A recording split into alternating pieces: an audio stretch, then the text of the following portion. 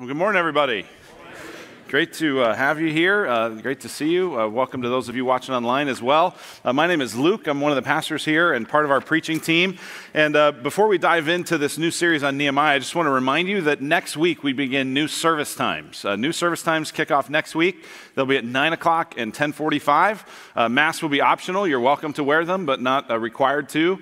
And we will continue to live stream at 9 o'clock and 10:45 as well for folks who are out of town or homesick or whatever the case might be. So 9 and 10:45, we'd love you to pick one of those. Actually, if some of you at this 9:30 service would actually pick 10:45, that would help a bit, because I'm guessing most of the people at 8 are going to pick 9. So anyway, but do what you need to do, and we're looking forward to how that will develop over the course of the summer, and maybe at some point in the fall we'll need another third service, but we'll see. So as I said, we're starting this series in the book of Nehemiah, and as we start this, I want you to imagine a group of people. I'm going to describe them for you. Imagine this group of people. They had once had a very esteemed status as God's people. They're coming out of a very painful season. Everything that was familiar has now been disrupted. Life as they had previously known it came to a screeching halt. Many in their older generation had passed away. Many of their children have started questioning the importance of their faith. They have a heavy-handed government that controls too many aspects of life. They've gotten back to normal, but only a percentage have actually returned. Everywhere they look, things are not really as good as they used to be. Powerful forces are seeking to divide them. They're a weak and small and shrinking minority amidst a godless majority. They read in the scriptures about how much God loves them and won't ever leave them, but it sure doesn't seem like it matches reality. And they're wondering if all this God stuff is really just too good to be true. Can you imagine a people who felt like that? America in 2021? I'm actually talking about Jerusalem in 445 BC. That's the context of the book of Nehemiah. And I think it's the perfect book for us to study throughout the course of this summer. Over these next 9 weeks, we're going to look at how the people of Israel, in a very similar kind of mindset and frame of thinking as us, how they rebuilt. How did God bless them? How did they experience the renewal and the rebuilding? And how did it actually point to the ultimate renewer and rebuilder, Jesus? This is, I think, a perfect time for us to begin this study. We're calling it Rebuilding, a study of Nehemiah, and it's perfect for this moment. You might have heard the tagline at the end of that scripture reading that, "May this word of the Lord help us to be fearless and faithful in a world of discouragement and danger." That's what we hope for this book. That's what Nehemiah is about. Nehemiah is written to a group of people who are discouraged. They feel a lot like you. That whole description that I wrote, I wasn't making that up. This is, as you look at the background and the context of the people of this day, this is everything that they were feeling. They were feeling discouragement. They were feeling like, you know what, God promised this, but it feels like we're experiencing this. It feels like it used to be better than it is now. It's discouraging. It's also dangerous. There's lots of anti-God forces in the world. There were in 445 BC, there are in 2021. And yet, in the midst of that, what this book is inviting us to be is a fearless and a faithful people. People who are faithful to God's covenant, no matter what it costs. People that stand against the waves of spiritual danger that are coming against us and stand full of fear, or full of faith and lacking fear. That's what we're invited to be. So I want to just give you some background on this. How did we get here? I realize that anytime we start a new book of the Bible, especially one that's in the crunchy part of your Bible, it's important to give you a little bit of kind of how we got here. And even though Nehemiah is relatively toward the front of the book, it actually is one of the last things that happens in the Old Testament. And so I want to just give you kind of the story of this. I realize a few of you are very familiar with this story, but many of you aren't. And so this story is actually really helpful for setting the context of where the people that we're going to encounter in this book, kind of where they're at and how did they get here. So the Bible begins in Genesis 1 with God creating everything good. He creates man and woman, Adam and Eve in his image. Everything is good, and that doesn't last long. Because in Genesis 3, something terrible happens. Adam and Eve, they take the forbidden fruit. They distrust God. Even though God had given them everything they could want, they said, but there's this one thing that we really want that will make us happy. They eat it. And everything's broken. The image of God in them is not ruined, but it's distorted. And all of a sudden, their desires are disordered. And sin enters the world. Well, God's not just going to chuck his good creation, and so he begins a plan to rebuild it, a plan to renew it. And he does that in Genesis 12 through Abraham. Abraham is this man that he calls, and he says, Abraham, through you, I'm going to create a nation that's going to be a blessing to all the other nations. Now, Abraham, this calling of Abraham was somewhere around 2166 BC, as best we can tell from history. And so Abraham is called, and Abraham is called to form a people, the people of Israel.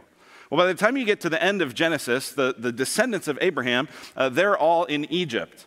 And so you turn the page into Exodus, and what you find is 400 years have passed between the end of Genesis and the beginning of Exodus, and these 70 or so descendants of Abraham who have been in Egypt have now multiplied into millions of people who are enslaved and in captivity in Egypt. And this is where the movies all kick in, right? This is where you have lots of different movies of Moses coming on behalf of God and saying, let my people go. And through lots of different miracles and lots of different, really, judgments on the nation of Israel, eventually the people are let go in Exodus chapter 12. And this is about 1446 is when the Exodus takes place. Now, just so you know, I'm aware that this timeline you're going to see is not to scale. Okay, so some of you who are going to nitpick this thing, save it, okay? I know. There's no way to fit it all on one screen and have it kind of make sense unless so just imagine, okay? But, so you have 2166 is Abraham, 1446 is the Exodus. And the Exodus is people are released from Egypt and they are sent toward this promised land. The problem is, as they're going toward the promised land, they start to long for the old land. You can take the people out of captivity. It's hard to take the captivity out of the people. And we do tend to long for an old life that actually isn't better. And so that generation wanders around in the desert. That first generation actually that experienced the Exodus, God allows all of them to die off. And then the next generation is about to go into the promised land. And before they go into the promised land, Moses gathers them all up and he gives them a series of sermons that we have recorded in the book of Deuteronomy. The book of Deuteronomy, that word literally means second law. Deuteronomy, second law, second word. And what it is it's this reiteration of God's hope and God's purposes for his people as they go into land. It's sort of the locker room talk. Here it is. And so let me just read to you a significant portion from Deuteronomy chapter 4. This is what God is predicting as his people are heading into the new promised land. Deuteronomy 4, it says this: when you father children and children's children and have grown old in the land, so in other words, years and years from now, generations from now, when that happens, if you act corruptly by making a carved image in the form of anything, and by doing what is evil in the sight of the Lord your God, so as to provoke him to anger, I call heaven and earth to witness against you today that you will soon utterly perish from the land that you are going over the Jordan to possess. You will not live long in it, but will be utterly destroyed. And the Lord will scatter you among the peoples, and you will be left few in number among the nations where the Lord will drive you. So in other words, years from now, if you're not faithful to me, if you turn to idols, I'm going to kick you out of this land that I'm about to send you into. You're going to be dispersed from that. Verse 28, and there you will serve gods of wood and stone, the work of human hands that neither see, nor hear, nor eat, nor smell. Here's essentially what he's saying. He's saying, hey, if you decide you want idols, I'm going to give you a bunch of them. Right, this is like the dad who catches his kid dipping Copenhagen. He says, oh, you want to dip Copenhagen? Why don't we have the whole can? And you can't spit it out. You want this? You're going to get the whole thing, right? That's what God's saying. He's saying, if you go after these other idols, I'll give them to you. Listen, God gives rebels what they ask for. And he stuffs our face in the sin and says, is that really better? How's that going for you? But here's the good news, verse 29. But from there, you will seek the Lord your God, and you will find him.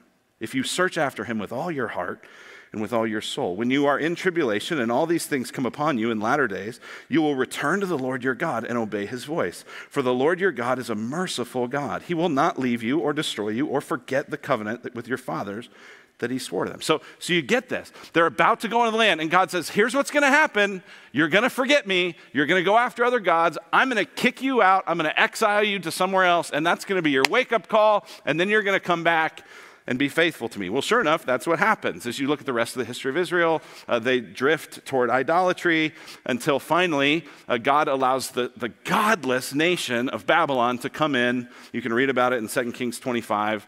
Beginning in 605 BC, Babylon begins to take over Israel.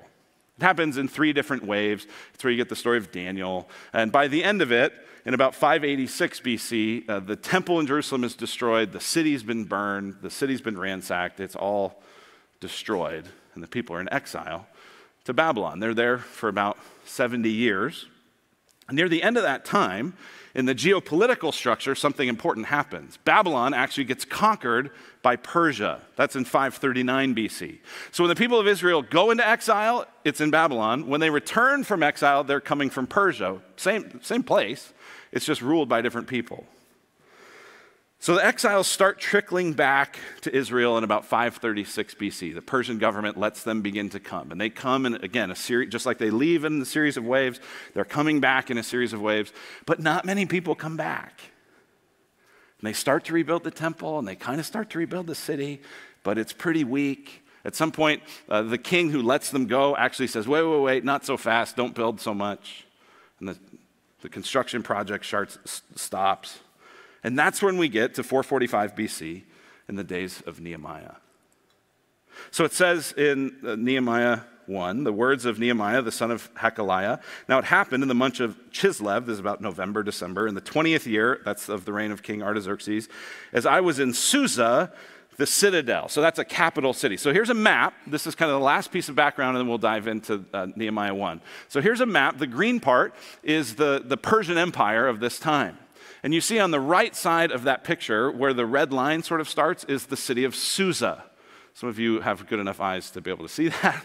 But that's where Nehemiah is. We learn here in Nehemiah 1 that he's a cupbearer to the king. So he's a government official in the kind of royal palace. And Susa is a citadel. It's a kind of capital type city.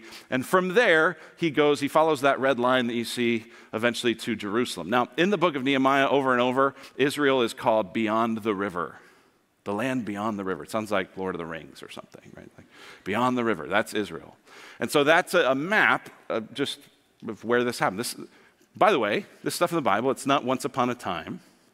It really happened. And it really happened. And it was recorded in actually originally the books of Ezra and Nehemiah were just combined as one book. They've since been split up. We're not sure why. But we're studying the book of Nehemiah, which is this story of the people who were unfaithful and kicked out, and now their hearts are starting to be turned back toward God, and they're wanting to rebuild. Let me ask you, what do you want in your life to be rebuilt? Well, and I think there's almost 2 different ways to think about it. What do you want to go back to normal?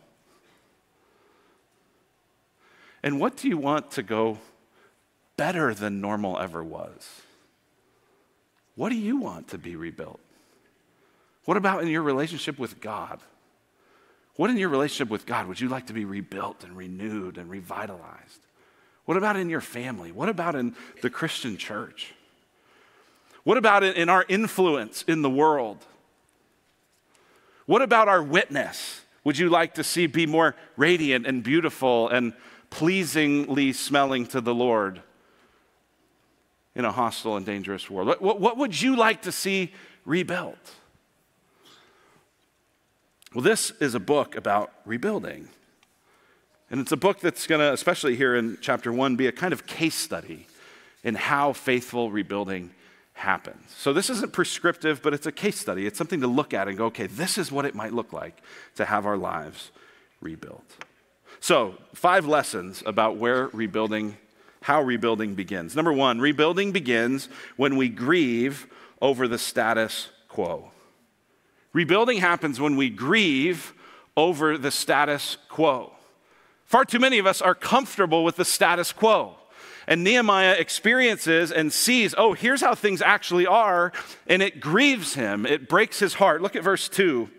It was in that year that Hanani, one of my brothers, came with certain men from Judah, and I asked them concerning the Jews who escaped, who had survived the exile, and concerning Jerusalem. So get this. Nehemiah was almost certainly born in exile. He's never been to Jerusalem. He's never been to Israel. But his brother and some other people, they make that trek back, and he asks them, how's it going there? Our people have been sent back. What's it like? Verse 3, and they said to me, the remnant there in the province who had survived the exile is in great trouble and shame. The wall of Jerusalem is broken down, and its gates are destroyed by fire. You know what they say? They say the church seems weak and embarrassed and worldly. The next generation's kind of given up on it. A bunch of people decided, you know what, we don't know if we even need this God thing anymore. What was his response? Interesting. That's an interesting status quo. Thanks for the update. Verse 4, as soon as I heard these words, I sat down and wept and mourned for days. He's grieving. Notice just the slowness of the language. I sat down and wept and mourned for days. This hits Nehemiah like a ton of bricks, and this amazes me because this guy's never been there. It's not like he can remember Jerusalem in its glory days. He's probably heard stories about it from his family, from his parents, from his grandparents, but he's never experienced it. And yet here's this thing that doesn't even really affect him all that much directly, and he is grieving over it. He's brokenhearted over it. He's sitting down, and he's weeping, and he's mourning for days. All that language communicates he is not in a hurry to fix it. This is what I want to do, right? When I see a status quo, when I see something happen, I want my two responses are outrage and action. I gotta say something about this because everyone cares what I'll post. They will know we are Christians by our anger. Right, that's what I want to do. Or I want to go, well, what do we do? Let's fix it. What's the plan? How do we do this? Where do we go? How do we do it? Nehemiah doesn't do that. He sits, he weeps, he mourns, and he sits in it for days. We need to grieve before we move to action. You can really only have the healing and the moving forward and once you've grieved. I mean, there's like the serious kind of grieving, like you've got to grieve over, the death of people. This is one of the things that's been so painful in the last year is people's grieving. People couldn't do funerals, people couldn't do those things. Some of you are still waiting to have a funeral for someone that died months and months ago. And you can't really move forward. One of my favorite stories of grieving actually comes from my college, University of Illinois. When I graduated, had a really good basketball team, and Bill Self was the coach there. And Bill Self was a very good coach, and then he, right as he had built this team to be a really good team, he left and went to Kansas. That jerk. So he goes to Kansas, and we get this new coach, Bruce Weber. And Bruce Weber happens to have inherited what would eventually become a Final Four team. They were very, very good. But they start the season, and they're really scuffling, and they're really struggling, and everyone's doing all this comparing to Bill Self until one day the team walks into practice, and the whole locker room is decorated in black, and Bruce Weber's wearing a black suit and a black shirt, and they're like, what's going on? And he says, here's what's happening. We're having a funeral today for Bill Self because we aren't going to be able to move forward until we let this go.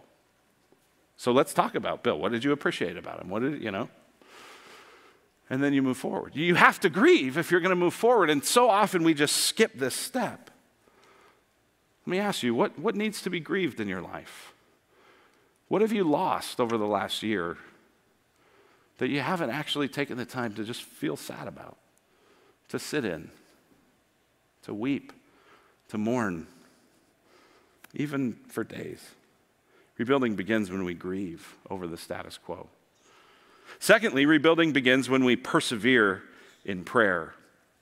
Verse 4, as soon as I heard these words, I sat down and wept and mourned for days. And I continued fasting and praying before the God of heaven. Now, here's something fascinating. The moment that's going to happen in chapter 2, where Nehemiah actually gets to intercede to the king on behalf of the nation, takes place, guess how long after Nehemiah gets this news? He gets this news, and then he's praying and he's fasting and he's praying and he's fasting for how long before he actually gets a chance to do something about it? 4 months. 4 months. 4 months take place between chapter 1 and chapter 2. And so in chapter 1, he's recording kind of a summary. Here's everything I've been praying for these last 4 months. I said, verse 5, "O Lord God of heaven," that's his favorite way in Nehemiah to refer to God as the God of heaven. He's not just a local God, he's the God of everything. "O Lord God of heaven, the great, awesome God who keeps covenant and steadfast love with those who love him and keep his commandments, let your ear be attentive and your eyes open to hear the prayer of your servant that I now pray before you day and night for the people of Israel, your servants, confessing the sins of the people of Israel, which we have sinned against you, even I and my father's house have sinned." He's praying, he's persevering for months and months and months in prayer. What do we care enough about to actually pray for it for months? They've started this really cool thing at Redemption Tempe. One of the things that's cool about Redemption, one family of multiple congregations, is the way we can learn from each other. And I wonder if this might be something we do in the days to come. But you got a lot of folks, especially at Redemption Tempe, who want to do some stuff and change some things and make an impact in the community and that sort of stuff. And so they've actually said, you know what? We want to start these groups. They call them prayer in action groups. You've got a few different ones. I don't know what all of them are. I know one of them is focused on pro-life issues. People saying, we really want to help protect and save the unborn, as well as care for mothers who are considering abortion. So that's one of these prayer in action groups. I think another one has to do with issues related to criminal justice reform and questions about that. I'm not sure what all of them have to do with. I think another one has to do maybe with homelessness in Tempe. I'm not exactly sure. But here's what they do. They have these people that get very fired up about these things. They post a lot of these things, and they talk about these issues. And they say, okay, you want to do something about it? Join a prayer and action group. And here's what a prayer and action group does. You meet together with other people who are also concerned about pro-life issues, and you pray about it for 1 year. And you know what they find? A lot of people who are all hot and bothered about pro-life. They won't commit to pray about it for a year. They just want to post about it for a year. And yet what they find is at the end of a year of praying about this, you really have your heart gripped. You really have your heart moved. You've actually thought through what a plan might be to help. It's a whole different way of thinking. And I think renewal will happen much more from that than from just a bunch of quick action. So we grieve over the status quo. We persevere in prayer. And rebuilding begins third when we start repenting. When we start repenting. Look at this, how repentance is so central to this prayer in verse 6. Let your ear be attentive and your eyes open to hear the prayer of your servant that I now pray before you day and night for the people of Israel, your servants, confessing the sins of the people of Israel, which we have sinned against you. Even I and my father's house have sinned. We have acted very corruptly against you. That's the same wording as Deuteronomy 4.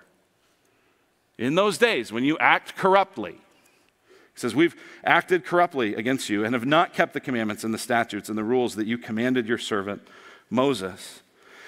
Nehemiah begins to repent, to confess, to acknowledge, hey, as the people of God, we've blown it. And you know what? Even I have made mistakes. Even I have sinned against you. Even I have gone in idolatrous directions. And the thing that makes me and maybe makes you a little bit uncomfortable is how okay Nehemiah is not just confessing his sins, but confessing on behalf of the people of God. Do you see that in verse 6? Confessing the sins of the people of Israel, which we have sinned against you. Now think about this for a moment. Nehemiah wasn't even born when the people of Israel were sinning in all the ways that got them exiled. He wasn't even born then. And yet, he's not going, well, that was them. Are there things about the people of God today that you're not responsible for personally, but that break your heart? There are for me. Are there things about the people of God, Christians, in history? Yeah. And you go, well, what is that? I don't even know how to take responsibility for sins I didn't commit. I'm not sure I do either. But I think it's striking that we view it as just me. Nehemiah tends to view it as we. And he says, and I'm not immune from this, confessing the sins of the people of Israel which we have sinned against you, even I and my father's house have sinned. Seth is off today preaching at the church he grew up in Tempe, Grace Community Church. They invited him back to preach there. I think that's really awesome. And so he's there. And one of the stories that Seth tells about the time when he left from there to begin working at Redemption is one of the first people he met at Redemption from the other congregations was a guy who had tried out for Seth's dad was a basketball coach. And this guy who's a pastor at Redemption had tried out for Seth's dad's basketball team and gotten cut. And it was like a terrible experience for this guy. And he said, hey, your name's Seth Trout? Is that any relation to Jay Trout? He goes, yeah, he's my dad. Oh. And Seth tells the story of going like, I didn't cut the guy, but we, the Trouts, kind of did. And so I have to live in that tension of going, I'm not happy about everything that came before me. And I also have to realize I'm not immune from some of the sins of the past. They might lurk in my heart as well. Even I and my father's house have sinned. This is what it is to begin to experience renewal, is to push into repentance. Rather than putting our guard up and listing out all the ways that we're okay, it's instead saying, here's a mirror that I'm going to put up and go, God, search me, know me. Is there any way in me that I need to repent for? This is part of repentance. 2 Chronicles 7:14 says, if my people who are called by my name humble themselves and pray and seek my face and turn from their wicked ways, that's repentance. That's what it is. It's turning. Then I will hear from heaven and forgive their sin and heal their land. Now that verse is not about the United States of America, but it is about the people of God. We're called by his name. And there is no renewal without repentance. Get this, repentance is required for renewal. Renewal only happens when you repent, not when you give your resume. We wonder why God is not blessing us as the people of God. Maybe it's because we're always showing him our resume. God, look at how I'm not like them. Look at how I didn't do that. Look at how I'm okay. You know what we are when we do that? We're like the Pharisee and the tax collector, who both went up to the temple to pray, Jesus said. And the tax collector stood a long way off and said, God, have mercy on me, a sinner. But the Pharisee came and said, God, thank you that I'm not like these other people. And Jesus said, you know who went to his house right with God? Not the guy who gave his resume, the guy who came with repentance. This is how renewal really happens, when we say, God, search me, know me, and we repent. And then fourth, renewal, rebuilding begins when we ask God to move.